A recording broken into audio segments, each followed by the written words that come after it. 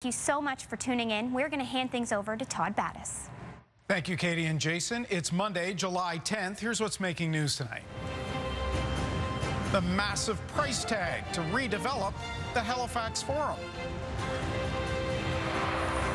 Money for a homeless project comes with a deadline.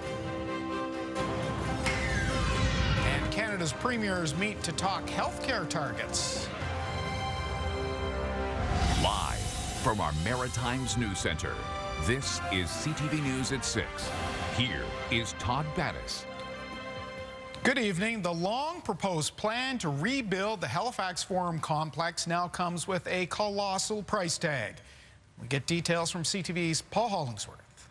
The Halifax Forum has been around for almost 97 years. I see a lovely old building. Pat McGowan wants the Forum to stay the way it is. There's a lot of community activities goes on there, the bingo hall, the farmers market, the flea market. Not to mention decades of sports history. Tomorrow, HRM staff will present a report and plan to council that would see the Forum, adjacent Civic Center Arena, and community halls torn down and replaced by 2 new ice surfaces and community spaces. The Forum brick facade would be preserved. To the tune of $110 million. HRM councillor Tony Mann. Much warmer, close teas, even up to 30 in some areas. Todd.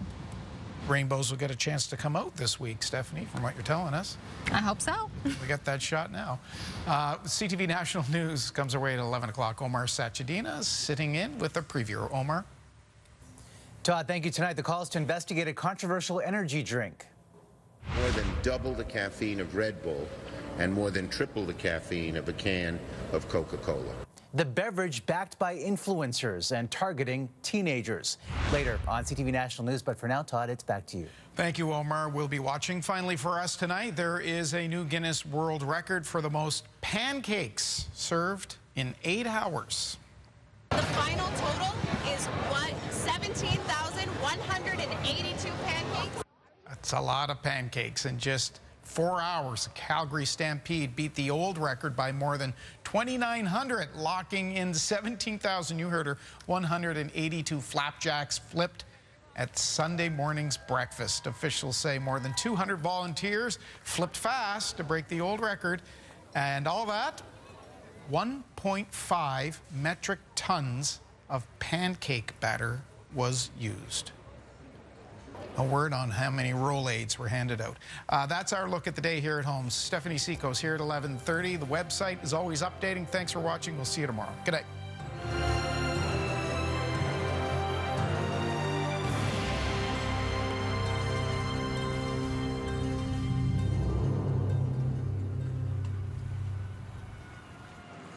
CTV News, the Maritimes' #1 newscast.